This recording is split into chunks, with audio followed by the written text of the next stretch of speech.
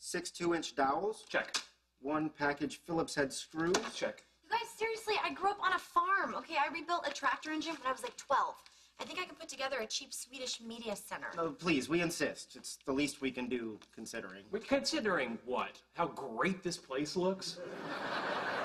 Oh boy, I was afraid of this. What?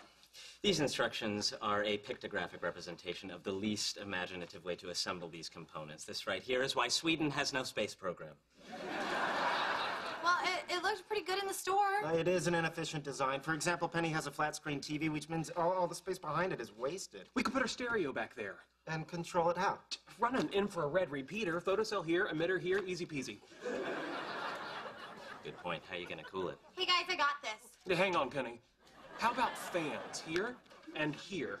Also inefficient and might be loud. How about liquid cooling? Maybe a little aquarium pump here. Run some 1/4-inch PVC. Guys, this is actually really simple. Hold on, honey. Men at work. The PVC comes down here. Maybe a little corrugated sheet metal as a radiator here. Really, show me where we put a drip tray, a sluice, and an overflow reservoir. Hey, if water's involved, we're gonna have to ground the crap out of the thing. Guys, it's hot in here. I think I'll just take off all my clothes.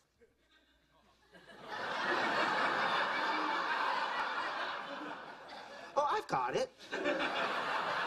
What about if we replace panels A, B, and F and crossbar H with aircraft-grade aluminum? Right, then the entire thing's one big heat sink. Perfect. Leonard, why don't you and Sheldon go down to the junkyard and pick up about 6 square meters of scrap aluminum? Raj and I'll run down to my lab and get the oxyacetylene torch. Meet back here in an hour? Done. Got it.